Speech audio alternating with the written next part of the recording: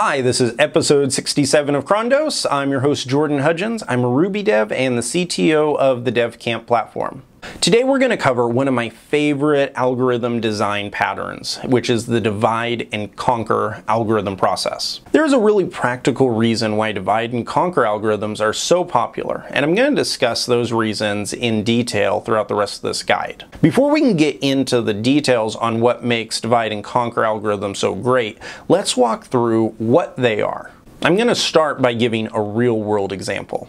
In past episodes, I've explained my process for learning new topics. For example, if I want to learn about logarithms, I'll go to the logarithm page on Wikipedia. From there, I start reading the guide. Each time I get to a topic I'm unfamiliar with, I'll research the new topic.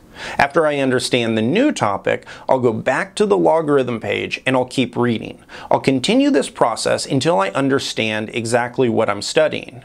Essentially, I'm taking a divide and conquer approach to learning. I focus on a topic and then I break that topic into subcomponents. After I have a clear understanding of each of the subtopics, I typically understand the main one that I was researching in the first place. So here's a dead simple explanation for how divide and conquer algorithms work. They take a problem, such as sorting. They break it into subtasks. They perform work on each one of those subtasks, and then they end by combining all of the components back together. If that's still a little fuzzy, let's take a look at one of the most popular divide and conquer algorithms in the computer science space, which is Quicksort. Quicksort works by taking a collection, breaking the collection into smaller pieces. It sorts the smaller pieces, combines all of the small pieces into a final sorted collection. There are a number of benefits to using a divide and conquer approach when it comes to algorithm development. Some of the key benefits are, first and foremost, speed. A well-constructed divide and conquer algorithm is typically very fast. For example, the Quicksort algorithm is literally exponentially faster than its non-divide and conquer alternative, such as insertion or selection sort. Divide and conquer algorithms also simplify complexity.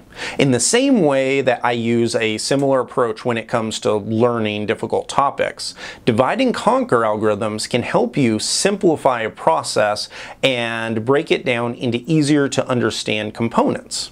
Many problems in computer science are incredibly challenging when you look at them as a whole. However, if you can break a complex topic down into small, easy to manage chunks, you'll discover that even difficult problems can be solved and, more importantly, understood. When it comes to getting a job as a developer, you'll want to have a clear understanding of the popular divide and conquer algorithms.